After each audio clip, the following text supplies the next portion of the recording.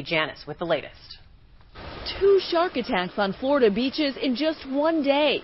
Friday afternoon, a 19-year-old woman swimming in waist-deep water in New Smyrna Beach bitten on the foot. At first she was a little freaked out. She suffered only minor injuries. Roughly an hour later, 65 miles south at Cocoa Beach, a 14-year-old girl wading in the ocean attacked, her foot more severely injured. And less than a week ago on that very same beach, 13-year-old Alyssa Wetro was also bitten in shallow water. A pain, like a sharp pain went into that, and then I pulled my foot up, and then that's when I saw it all bleeding. Florida is the shark attack capital of the world, with most incidents on the East Coast.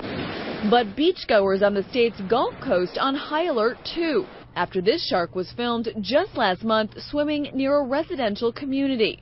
And across the country in California, this juvenile great white right alongside a sheriff's boat.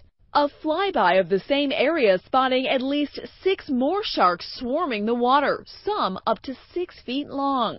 A recent report says their population has increased by an estimated 42% since the late 1990s, partly because of a federal ban on hunting them. Shark attacks are still rare, and fatalities even more so. But last month in Hawaii, the first dipped, her foot more severely injured. And less than a week ago on that very same beach, 13-year-old Alyssa Wetro was also bitten in shallow water. A pain, like a sharp pain went into that, and Janice with the latest.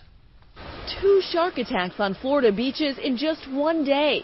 Friday afternoon, a 19-year-old woman swimming in waist-deep water in New Smyrna Beach bitten on. I pulled my foot up, and then that's when I saw it all bleeding. Florida is the shark attack capital of the world, with most incidents on the East Coast. But beachgoers on the state's Gulf Coast on the foot. At first she was a little freaked out. She suffered only minor injuries. Roughly an hour later, 65 miles south at Cocoa Beach, a 14-year-old girl wading in the ocean attacked on high alert too, after this shark was filmed just last month swimming near a residential community. And across the country in California, this juvenile great white